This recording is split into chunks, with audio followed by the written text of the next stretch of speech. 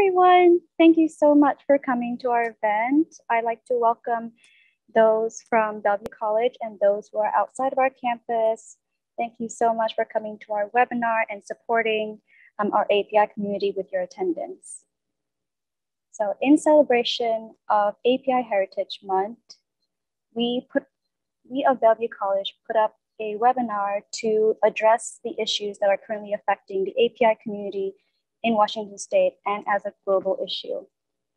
So working against hate and towards solidarity is very vital in helping the people that we often ignore or put irrelevance to. So we are trying to bring out these issues in hopes that we build a community based on understanding and support.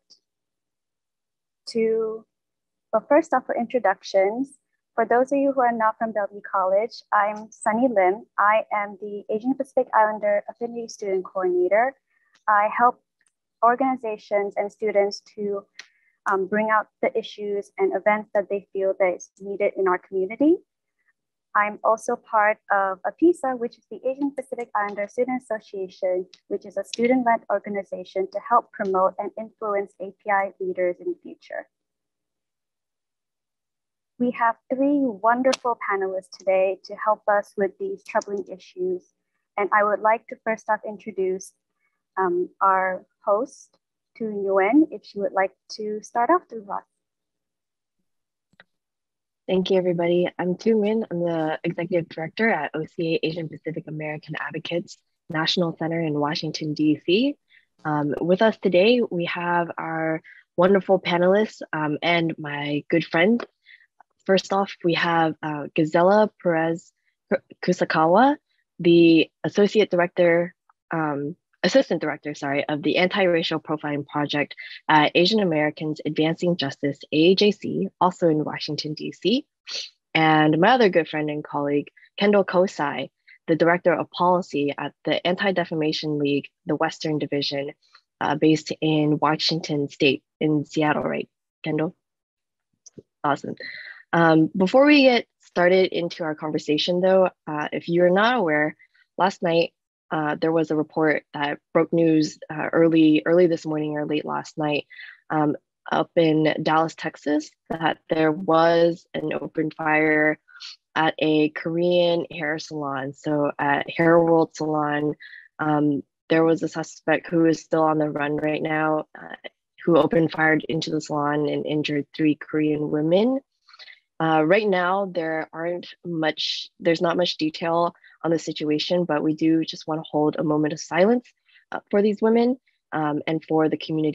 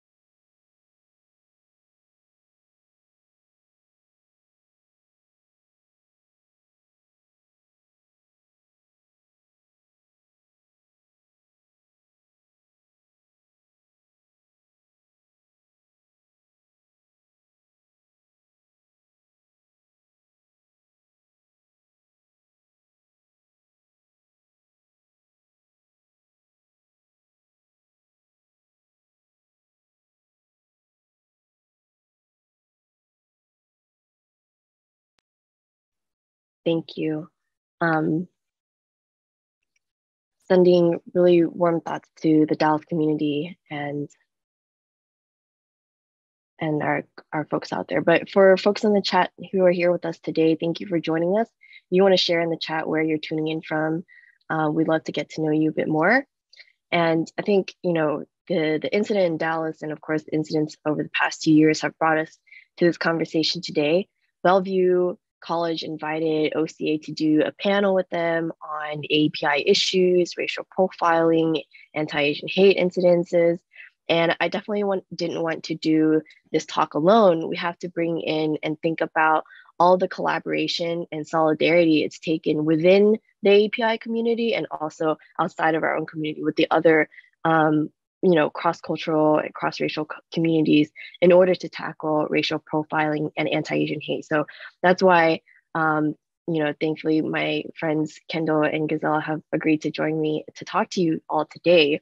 But first, I know we're mainly addressing the students at Bellevue College, but we're glad to have members of the public here. So in terms of this APA Heritage Month, we talk a lot about API representation. And honestly, for me, representation in the public service field and nonprofit sector did not exist where I was from. And I'm from, the suburbs of Houston, Texas.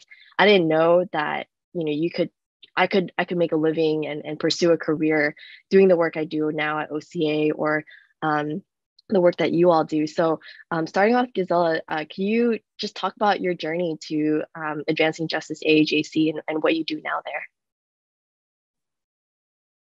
Thank you so much, Tu. As Tu mentioned, I'm a public interest attorney here at Asian Americans Advancing Justice AAJC. I think how I got into this work, my background really played a huge role. I immigrated to the United States from Tondo, Manila in the Philippines. It was really the part of the city that locals were scared to go to. There was a lot of poverty and crime. I lived in one house with multiple families that I was related to. We'd have our shower outside. Life was very unpredictable. You could try to go to the hospital, you could be rejected. It wasn't uncommon to have family members pass away just because we didn't have enough finances for medicine. And so I was always very cognizant that my move to the United States really changed the trajectory of my life. And with that came an understanding of what can I do to give back to my community, to help family, friends, and other immigrants navigate what is a really difficult immigration system. And how can we make sure that there's more compassion in that place? Oftentimes we don't have, compassionate people within the legal system. And so that really, made me want to go to law school. It took me a while to get there. I taught children first, and then I worked at a nonprofit, but eventually I decided, as challenging as law school is, and as much as I heard there are a lot of mean people in the legal profession, I decided to take the plunge.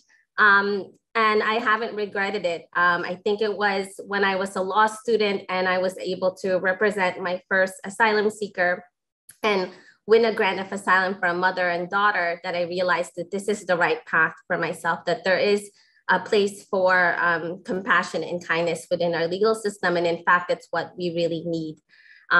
So after I graduated, I became a Napaba Law Foundation Community Law Fellow at Asian Americans Advancing Justice AAJC. And I sort of just made my way up as a staff attorney and then as an assistant director. And I worked with Tu and others in coalition to really advance the anti-racial profiling space. So we can combat this and really have a long-term strategic plan for our community. And certainly we've seen some wins along the way, and we'll discuss the end of the China initiative, but there's still miles and miles to go. So I know I'm in a very fortunate position right now, and I hope many of you all consider entering the public interest space in any capacity. Thank you, Gazelle. Yeah, I think that's really funny because Kendall, your partner is also a lawyer, but that's not what you pursued. Can you tell us what you pursued and how you got to where you are now? Yeah, so my name is Kendall Kosai. I am Director of Policy for the ADL Western Division. ADL is a century-old civil rights anti-hate organization dedicated to stopping the Jewish defamation of the Jewish people and securing justice and fair treatment for all. And so, the organization has been, very much involved in hate crimes work all across the country for decades.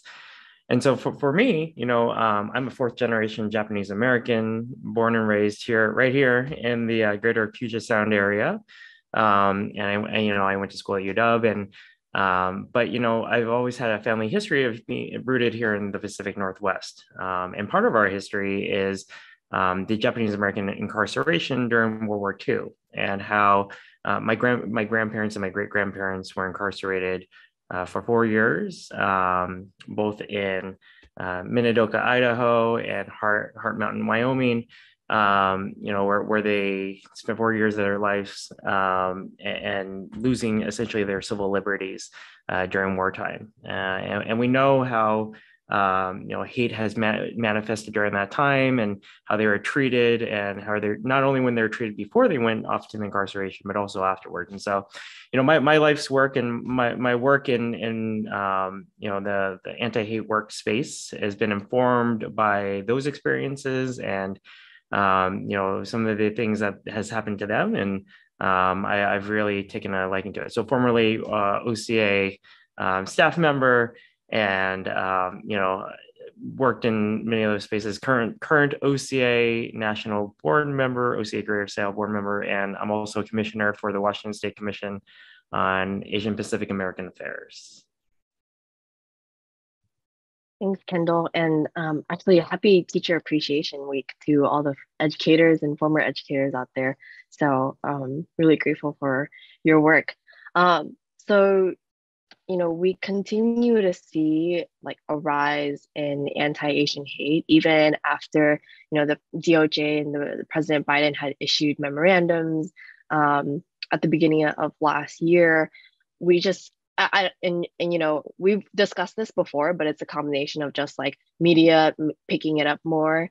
These hate crimes have always been around, but the rise in like visibility and coverage, and also more people being aware about anti-Asian hate, how's that impacted your work, Ghazala, as a staff attorney at a nonprofit, and then Kendall, you know, you work for a Jewish American organization, your work there as like an Asian American being there. So I'll start with you, Ghazala. Thank you. I think first and foremost, working in an Asian American civil rights organization, I think there's a dual component to the anti-Asian hate work. One is that, you know, certainly we are all here as professionals working to advance and combat this hate and violence. But the second is also understanding the internal mental and emotional trauma that comes when you're also part of the impacted community. And so it isn't, you know, it's always when, certainly like news from yesterday when it came to Dallas, such a traumatizing experience for my colleagues as well as the broader Asian American community. And so it's so important for us to lift up visibility and also take care of ourselves as we go through this in a very, you know, sympathetic, compassionate, and gentle way. But the reality is that, you know, the violence against individuals because of personal characteristics has been a long, serious problem in the United States. Certainly, there was a surge in hate following the 2016 elections, not just against people of Asian descent, but Muslims, Jews, immigrants, refugees, and people of color. And it became very clear to us that words matter. And so that this rise in anti-China rhetoric, this scapegoating of people of Asian descent for COVID and for economic insecurity has led to violence against Asian American communities. So part of the work we've done at Advancing Justice AJC, and as Tu mentioned, it's a coalition of folks, but specifically for our organization, we've been working to raise awareness about the increasing racism and discrimination against Chinese Americans and against Asian Americans broadly. Part of that discrimination takes many forms, whether it's hostility and suspicion that Asian Americans are carriers of coronavirus, or verbal abuse, or even physical violence. And, you know, as a civil rights organization, there's also the legal component that we touch, and oftentimes these things are very difficult to prove. So first, just to explain the difference between what's a hate crime and a hate incident. A hate crime is considered a traditional offense. So it's similar to assault, but there's this added element of bias. So that means it's motivated by something like prejudice or a personal hatred. towards some sort of perceived characteristics, right? Because that's important, because oftentimes Asians are seen as a monolith. So it could include your race, it could include your color, your national origin, your religion or gender identity or sexual orientation.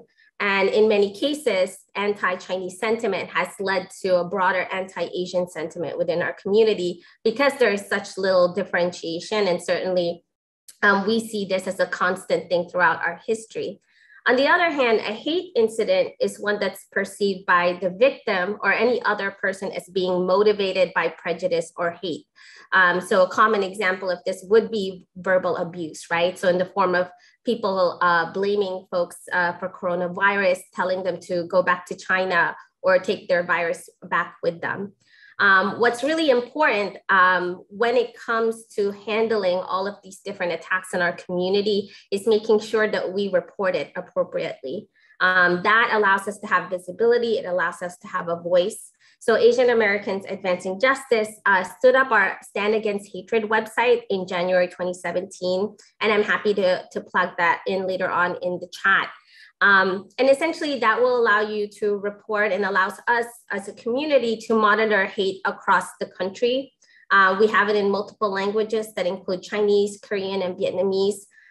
In addition, we're also in communications with organizations who are also documenting COVID-19 discrimination. That includes OCA and 2 California organizations behind the website Stop AAPI Hate. The Asian Pacific Policy and Planning Council, and Chinese for Affirmative Action. Some of the stories that we've heard include students like yourselves who are being badgered or harassed, whether it's by their fellow classmates, whether it's strangers out in the street. And many times this also escalates into violence. We see this particularly for the elderly. And so it's really important that we report these crimes, but also that we have appropriate training. So AAJC also works in collaboration with Hollaback, and this ensures that you have a better understanding of what can you do if you're a bystander and there is someone who's experiencing a hate crime or hate incident. And what you can do. Oftentimes, allies are absolutely crucial in deterring violence against our communities. And so this is something that we think is a whole of American approach in how we can address this issue. Mm-hmm. Yeah, thank you, Gazelle. That's a great transition in just the way we've organized as a coalition to not only collect hate incidents reports, but also do that education, that bystander intervention training, and also work with allies. Because I think when, for example, the Atlanta tragedy that happened last March of the shooting of, among others, Asian American women in spas in Atlanta, Georgia, ADL, among other community partners, were the first to reach out to myself at OCA and our API partners, hey, what can we do? How can we be there? So yeah, Kendall, in your work at ADL, how have you seen the past 2 years kind of impact your work? Has it made ADL change course or just grow any programs that you're doing? Yeah. Yeah, I mean, it's an excellent question. I think I always somewhat jokingly say that there's a lot of job security at ADL because hate is everlasting and always on the rise. And, when we think about how the rise, what it feels like a rise in anti-AAPI hate all across the country, we often think about how it affects community, but not only just the AAPI community, but also all communities, all marginalized communities that are targeted for identity-based harassment. I think we often say here at ADL that an attack on one community is an attack on all, because hate crimes in particular, they're message crimes, right? They're meant to instill fear in the community. They're meant to send a message to people that you're not welcome here a lot of times, and that you're, to remind you that you're different. and that, you know, there's a lot of hostility toward you. And so for me, you know, as a non-Jewish ADL employee, it's about allyship. It's about how do we stand up together across communities to ensure that we're speaking out when things occur, right? To allow things not to be normalized. And when we talk about even the Jewish American experience to the AAPI experience, community experience, we often see a lot of parallels, right? So when we think about how, you know, Gisela just mentioned how, you know, Asian Americans are being blamed for the coronavirus. You know, centuries ago, Jews in particular were blamed for disease and different types of ills of society, and were scapegoated in so many different kinds of ways. You know, I'm sure that she'll talk about it later, but, you know, in terms of like this notion of dual loyalty, not to the United States, right, that we're perpetual foreigners, that Asian Americans don't have loyalty to the U.S., but rather they have loyalty to their, you know, home country. Jews have experienced the same thing, even now, even today, where they're accused of dual loyalty to, you know, Israel rather than the United States. And so we see a lot of parallels in our communities, and that's just the Jewish community in particular. There are other communities that feel a certain way. And so our work at the ADL has shifted in the last several years to do a couple of things, right? So number one, to help provide guidance and resources and you know, just steering in a lot of different ways to the API community. For example, the ADL was actually part of the founding of the Asian American Foundation, which was formed just last year. We actually, our CEO actually holds a board of directors seat on that organization as well. And, you know, in addition to that, how do we collaborate more closely? And so here in the Pacific Northwest, here in Seattle, we're actually holding a special event next week at the Wing Luke Museum. That's the Asian American Jewish Initiative to bring together folks from the Jewish community, from the AAPI community together to talk and have these conversations about how can we support each other. And then lastly, you'll see around just advocacy. At least here in Washington State, we've seen a broad coalition of organizations come together in 2019 to revise our hate crimes laws, you know, to do a working group with the Attorney General's office in 2020. And then subsequently next year, we'll have a bill package moving forward, most likely around, you know, helping strengthen our hate crimes laws. So, you know, there's a lot of things that have happened in the last couple of years. And I think there's been a real sense of need for allyship and support for each other, because there are so many commonalities in terms of our histories and the things that have happened to us historically, as well as today. So I think that's why ADL has, you know, stepped into this space a little bit as well.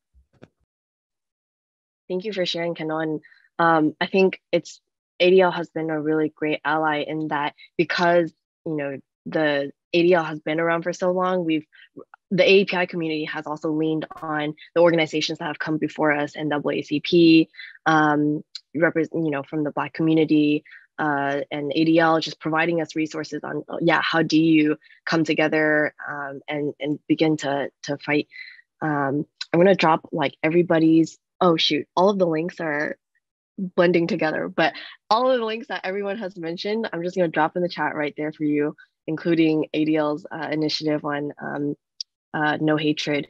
But something that both of you have mentioned is rhetoric, messaging, and you know, taking our narrative, including just like how are hate crimes like covered in the media, and taking control over our narrative, something that we often talk about, you know, within our organizing space.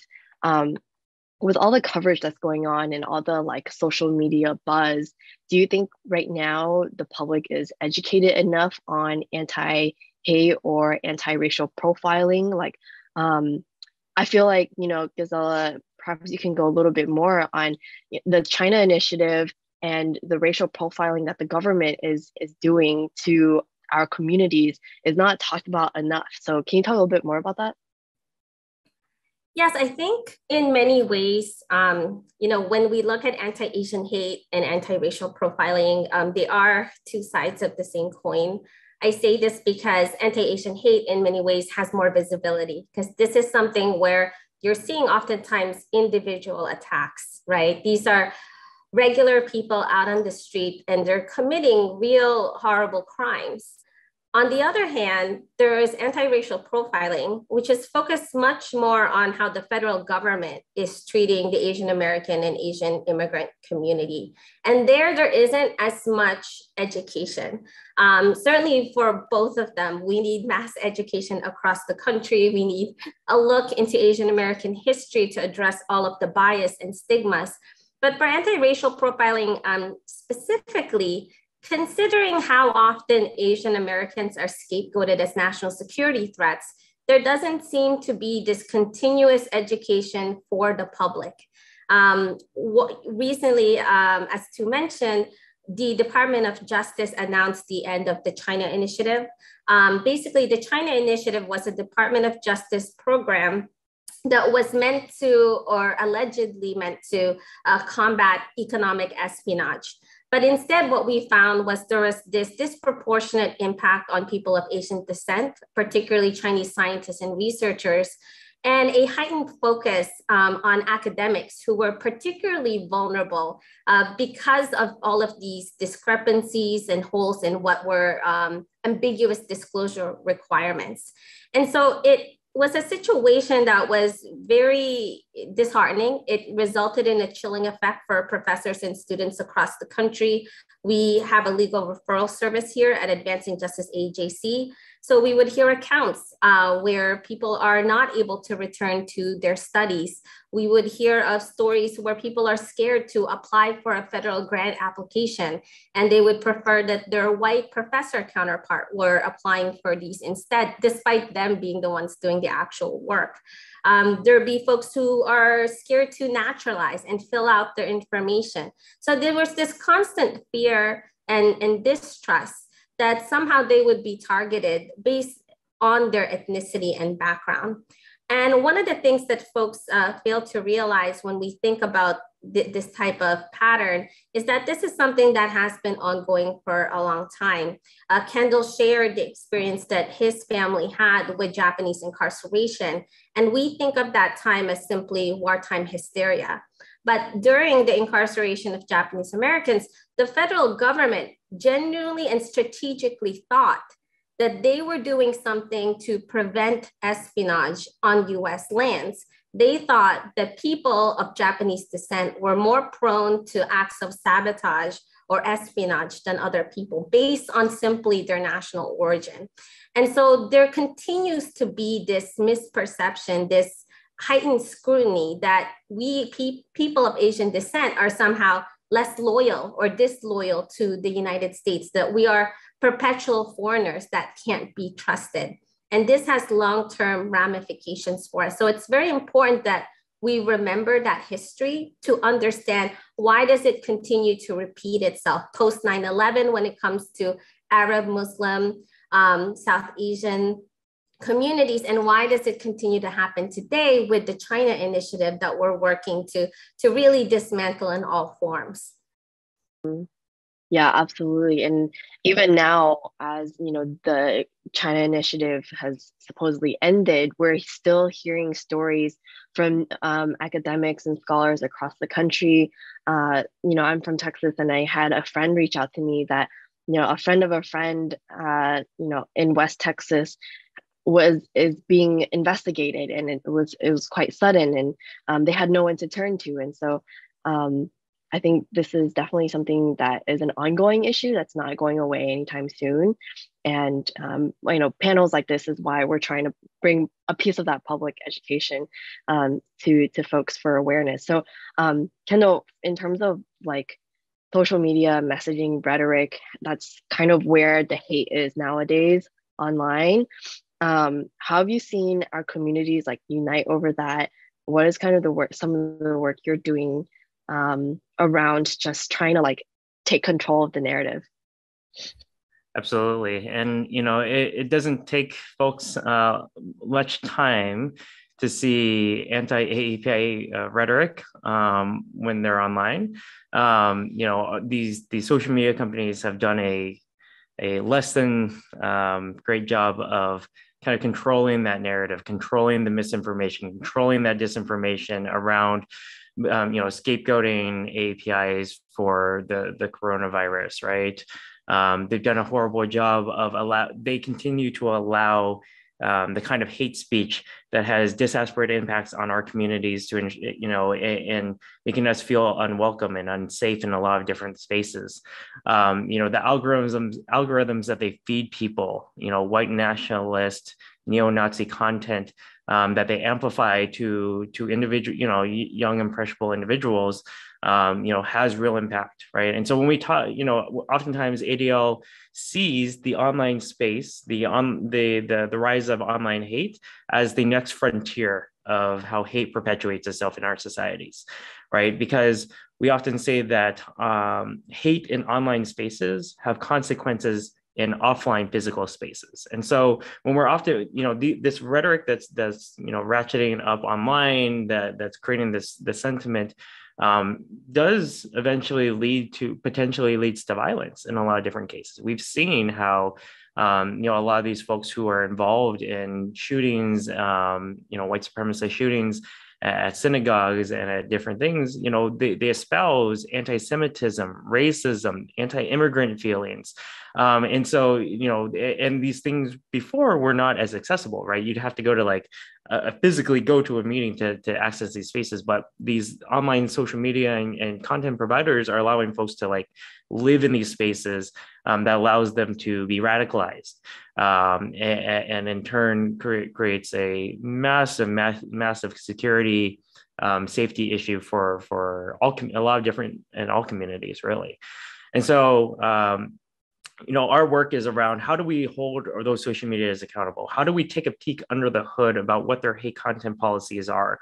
What are they doing around stopping the amplification of some of these, radicalization and white supremacist content that they're feeding people? And so our work at the ADL is really around finding solutions to, number one, examine the problem, right? And really understand how pervasive it is.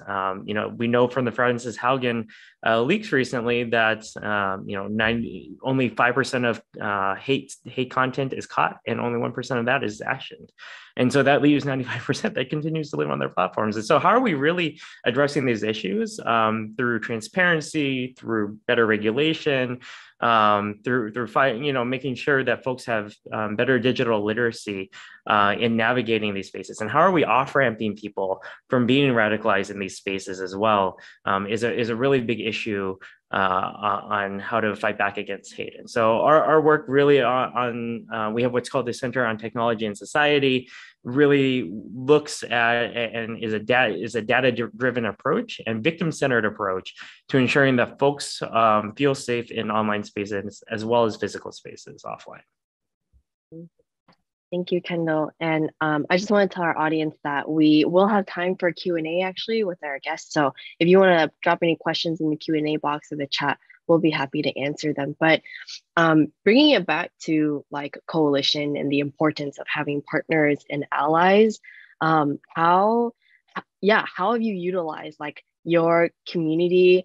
If you, for those who are new to coalition building and community organizing, what are some of the ways that you have utilized relationships, partnerships, and cross-cultural bonds in your work? I'll throw it over to Gisela first. Thank you. I think especially when it came to anti-racial profiling, coalition work was so important. One, this is an area where there's so much intersection of expertise. There's a national security component, there's an immigration component, and there's a technology component. So in many ways, we needed experts from very different backgrounds. And the other part is that fundamentally, every single work that we do starts with those who were impacted. And so it was crucial to work with groups like OCA, UCA, and those who really had those connections on the ground with Asian Americans across the country to be able to have a real movement that could enact change. And I think what was tremendous is that, Advancing Justice AJC spearheaded a coalition that included OCA, ACLU, Brennan Center, and many of our colleagues in this space to speak with the White House, to speak with different federal agencies, because racial profiling is something that is an interagency problem. It is something that we had to stop and really provide a framework for in the future. And so it isn't possible without coalition work. We don't have enough resources to get many of these changes without working together. And I think it's very important, especially when you're looking at Asian American civil rights issues. There's so many communities involved. And even as we end the China Initiative, we want to broaden this coalition for other communities of color, because any anti-racial profiling work we do is going to have tremendous impacts even outside the Chinese American community and outside the Asian American community. It's going to set precedent for many other communities of color in the future. And so coalition work makes sure that we are inclusive and that this is actual change that works for everyone long term. Thank you, Gisela. Yeah, I think I brought this panel together because everything that Kendall and Gisela talks about is essentially like a little bit of what OCA does in terms of just mobilizing you all in the audience to participate in the advocacy work, right? Kendall, how about you? Yeah, I mean, for me, building coalitions and building partnerships is all about showing up for each other, right? Physically, emotionally, showing up for each other is so important. And so I oftentimes think about when the Tree of Life shooting happened in Pittsburgh, right? While it was in Pittsburgh and it was primarily affecting the Jewish community, folks from the Muslim community, folks from the API community, folks from the Latino community, folks from, the African American community, they came together at a local synagogue, Temple Deher Sinai here in Seattle, and they stood together in solidarity. They held signs that say, I support, the Jewish community. I'm thinking about you. But I think, equally important when we talk about time, showing up in times of crisis, times of tragedy, we also have to think about showing up in good times as well, right? To celebrate with each other, to think about like the good things that unite our communities and the things that, we share in our humanity, really. For the API community, a lot of times that's food, right? And showing, just really having a dinner.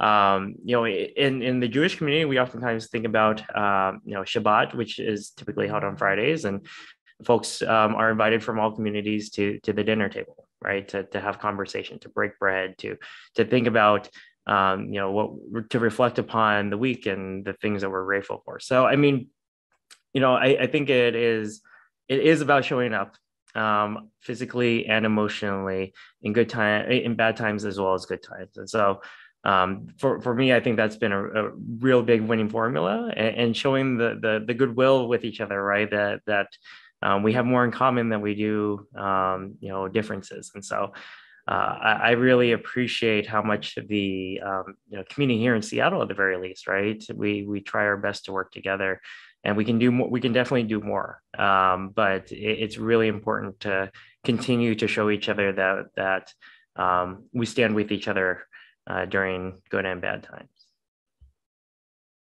Thanks, Kendall. I think that's kind of at the crux of what OCA tries to do with our partners, Advancing Justice AAJC and folks like ADL is in all of this big work. Like, it sounds really big, right? Tackling racial profiling, tackling anti-Asian hate and such.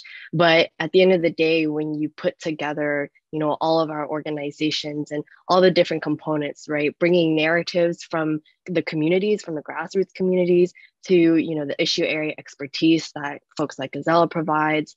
And then, Kendall just being that oftentimes like convener, just convening folks and making the connections is how we tackle like such big issues, right?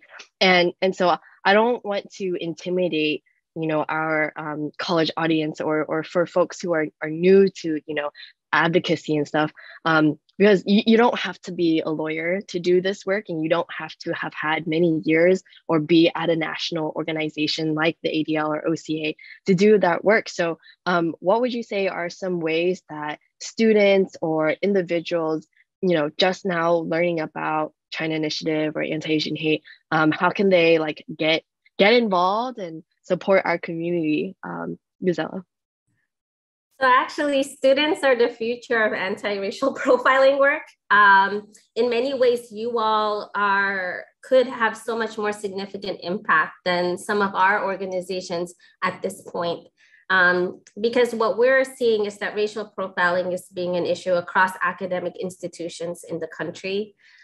Students and professors are impacted, but in many ways, as students, you have the flexibility to really be vocal and outspoken and to really educate the older and generation about Asian American history, about these patterns of profiling that are based on this pretext of national security issues because we're seen as perpetual foreigners. A lot of times education comes from young people, and a lot of the changes in movement we are able to achieve come from young people. And so you being able to mobilize in your own universities, making sure that you're standing up for your rights and the rights of professors who are impacted, that has a tremendous change. So a good example is recently Yale students had organized to be more outspoken against anti-racial profiling issues. We actually have one intern from there who had led a lot of that work at Advancing Justice AJC. And so that does have such a strong impact. And I know from professors that I've spoken to that advocacy from students is really something that is very moving for them. So your voice actually is perhaps what we need the most right now. I'm going to give a plug. I definitely agree. Yeah, go ahead. I'm gonna give a plug or several plugs, I guess, at this point. So the first thing that students can do, they can help join OCA Greater Seattle chapter right here in the Puget Sound region. So our website is ocaseattle.org. Sign up, become a member, get involved in many of the different events that we have going during the month of May or throughout the rest of the year. We're oftentimes looking for interns as well. So if you, as a student, if you want to get involved and really learn to be in this space, it's really great.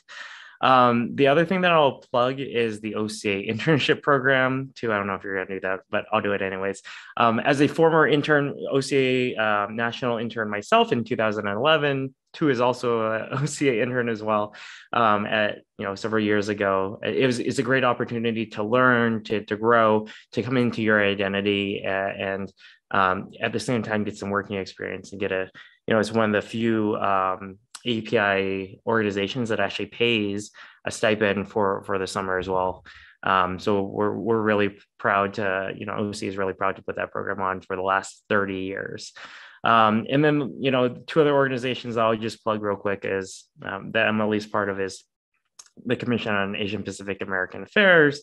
I think I see Toshiko Hasegawa and Executive Director Hasegawa in the attendees list here. But just a quick shout out to them for all the work that they do with community and in community. And so check their website out at kappa.wa.gov. Hey, Toshiko. And then, lastly, I would always say to check out the plethora of API organizations that are here in the Puget Sound region, right? They're social service organizations, there's immigration related, organizations, there's health related organizations, there's, cultural based organizations.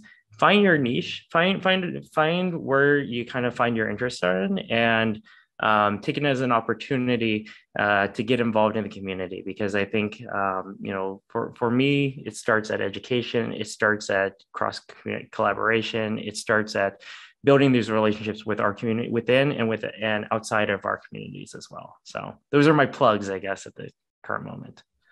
Thanks, Kendall. Yeah, and I also know Asian Americans Advancing Justice, AJC, the DC affiliation, and also affiliates across the country also host interns, fellowships, youth leadership summits, and conferences. I mean, one of the best things I think about being in college at the time, and I didn't realize it until I started working in this advocacy space, is your network from college becomes a source of power and community to you when you're doing this work.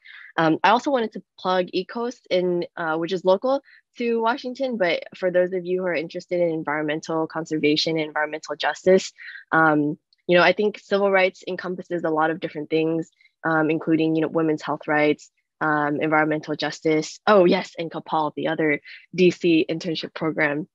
Lots of opportunities to get involved out there. But Yeah, I think, you know, the easiest way is to volunteer, but then also open yourself up to, you know, personal and professional and community development through kind of our internship programs, whether you're like pre-med, pre-law, pre-business or whatnot. I think doing an internship with a nonprofit civil rights org is really helpful. Yeah, I know we're talking and plugging a lot of resources, but I want to turn it over to Sunny. Do we have any questions that come in? I don't know if I missed anything in the chat. Sunny, are you there? Yep, I'm here, and there doesn't seem to be any questions. You guys were very thorough, you're very clear, and you give us hope for students and faculty and staff on what we can do, because we are, as you say, we are the future, and we do have the potential to change for the better for the new generation and to help the older generation as well. Awesome. Thank you, Sunny. Yeah, well, I would just want to thank my friends, Gazelle and Kendall. Thanks for being on with me this hour. Thank you, Sunny and Leslie and the team at Bellevue College for having us. Check out Bellevue College's, you want to talk about your other APEM events, and also check out all the links below. I'm sure they'll send it out to you all. Yes, so in the spirit of API Month, we are promoting events to help our API community and to help our community, since in the time of our quarantine and isolation and remote learning, we may not be as strong as we were before. But when you build these communities through events, through organizations, you see that, as all of our panelists say, that colleges are one of the few times that you are given a plethora of resources and opportunities. And it's a great opportunity to meet the people that can truly help you, or you can build up to help each other. So I'll just put my plug in, and I'm always available as well. My email is in the website, so I'm always happy to help anyone who needs me. And last, thank you to all of you guys. Thank you so much. Thank you, Sunny. Thank you, everybody. Have a good rest of your afternoon. Bye.